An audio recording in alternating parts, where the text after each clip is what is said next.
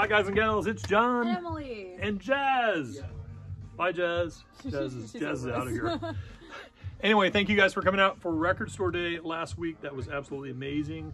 We're a little tired, but our energy is slowly coming back. So thank you. That best day ever yet again. We so appreciate you supporting independent retail. Thank you. Thank you. Seriously. Woo. Everyone, take a bow. You guys, not us. Not us. You. We'll bow too. Okay, good. All right, kicking it off this week, we got a bunch of great new releases. We've got Trombone Shorty, Lifted, his first album in 5 years, and the follow-up to his Blue Note debut. Combines classic New Orleans sounds with modern lyrics, melody, and beats to create something fresh and unique. Part Jimi Hendrix, part James Brown, and all New Orleans. Featuring guest appearances by Lauren Daigle and Gary Clark Jr. Hey. Listening to this right now, so good. Yep. Next up, we have some John Williams guy, Berlin concert. The history of film music would be very different without John Williams. Cinema classics like Star Wars, Indiana Jones, and Harry Potter are inextricably linked with his musical style. His soundtracks captivate listeners with thrilling and moving themes and a tremendous range of atmospheres and sounds. He made his debut with the Berliner Philharmoniker in October 2021 with a series of sold-out concerts, and Deutsche Grammophon was there to capture it. 2 LP on 180-gram set with gold foil cover. It's really bougie. It's really super bougie. Nice. Dun, dun, Thick dun, stock. I like dun, it. dun. So in the midst of all the Record Store Day chaos, I completely missed a new release solicitation. So here it is, finally. Aerosmith, The Road Starts Here, Boston 1971, a historic early recording in their rehearsal room. Just the band, crew, and friends captured on Joe Perry's tape recorder.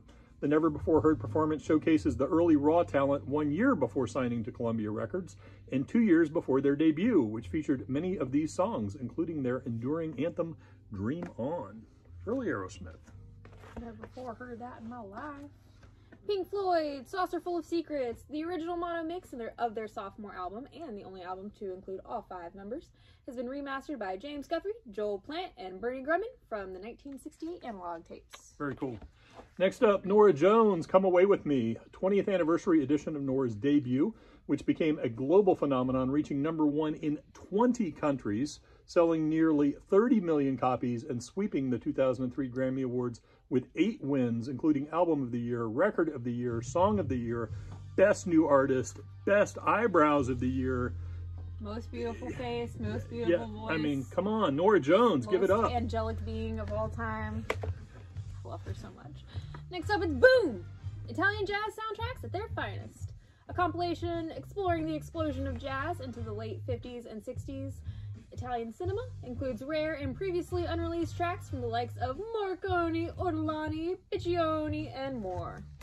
Next up, we've got The Weeknd, Dawn FM on vinyl, finally. The past couple years haven't aged him a bit. Of course, haven't aged us at all either, right? His 5th studio album, narrated by Jim Carrey and featuring appearances from Tyler, the Creator, Lil Wayne, and Quincy Jones. Next, we have John 5, Sinner, limited picture disc of the guitarist's 13th solo album. Features appearances from Megadeth's Dave Mustaine and Kiss's Peter Criss. It's hard to say Kiss Peter Criss fast. Next up, Rodrigo y Gabriela and Cuba. Area 52 contains 9 of Rod and Gab's favorite songs from their own catalog, rearranged and reconfigured for a 13-piece Cuban orchestra comprised of some of Havana's finest young players, collectively known as CUBA, pressed on red, blue splatter vinyl. Next up, we've got Hatchie, Giving the World Away. The Aussie singer-songwriter's sophomore album takes the celestial, shimmering shoegaze and pop sensibilities of her earlier work, but with the volume knob cranked up tenfold. It's synthed out sonic opulence with traces of 90s trip-hop and acid house influences on limited Coke bottle clear with a super shiny sleeve. I like it. Next up, Rammstein, Zeit, record-breaking, award-winning, Grammy-nominated, everybody's nominated for a Grammy here today, German rockers, pioneers of the new Deutsche Hart genre, and returning with their new album, 2 LPs, 180-gram vinyl in a gatefold jacket with gold embossed logo sleeve. That's a thing too. Large format, 20-page booklet included. So thick. Rammstein. Next up, we got more Rammstein. Zeit, the maxi single. Double Stein. we have this really cool 10-inch single that includes the album version of the title track with 2 remixes by Olafur Arnolds and Robot Coach, packaged in a gatefold jacket. Next up, we've got Earthless Rhythms from a Cosmic Sky, the sophomore album from the Psychedelic Rockers, originally released in 2007. That's 15 years ago, folks. Dang. And remastered for a limited release and on clear purple splatter wax. Also comes with a bonus 7-inch on purple cherry red wax. Next we have John Coltrane and Johnny Hartman. This beloved 1963 album on Impulse is a career highlight for both legendary jazz artists. The material is well chosen, including definitive readings of My One and Only Love and Lush Life. Verve Acoustic Sound Series features transfers from analog tapes and remastered on 180-gram vinyl in deluxe gatefold packaging. Next up, we got Melissa Aldana, 12 Stars. The Brooklyn-based Chilean composer and saxophonist joins Blue Note with her debut, which grapples with concepts of child-rearing, familial forgiveness, acceptance, and self-love, and was inspired by her interest in tarot. Next we have the infamous Stream Dusters, Toward the Fray. Grammy Award-winning bluegrass folk and Americana outfit are releasing their first full-length original album since 2019's Rise Sun. It is the band's first release on Americana Vibes and was recorded at Denver's Mighty Fine Studios and was all written in response and reaction to the events of 2020, which a couple things did happen that year. When they were not mighty fine. They were not mighty fine. Next up, we got Migos Culture 3, the groundbreaking 3rd installment finale of the blockbuster Culture trilogy. As a knockout climax, it spotlights their nimble ad-libs, bulletproof bars, head-spinning hooks, and irreplaceable chemistry. And it's stacked with A-list co-stars Cardi B, Drake, Future, Justin Bieber, Polo G, Youngboy NBA, and the late Juice WRLD, and Pop Smoke, just to name a few. Next up, Jazz is lurking Jazzy. around. Following people, great. Sondre Lerche, Avatars of Love, the latest from the Norwegian pop auteur, with his boldest, most expansive work yet, featuring contributions from Aurora, Mary Lattimore, Chai, and Felicia Douglas of Dirty Projectors fame, limited edition double LP pressed to cream color vinyl. Nice. Next up, we have the Essential Sun Records, the ultimate collection. Celebrate 70 years of Sun Records with this definitive playlist of timeless American hits. Johnny Cash, I Walk the Line. Perkins, Don't You Step on My Blue Suede Shoes. Dixie Cups, Going to the Chapel of Love. Jerry Lee Lewis's Great Balls of Fire, and so many more. Sun Records. Caroline Spence. Sorry, True my head's in the way. The fourth album from the Nashville-based singer-songwriter, and it showcases her exploration of grief, growth, and the endless complexities of human nature.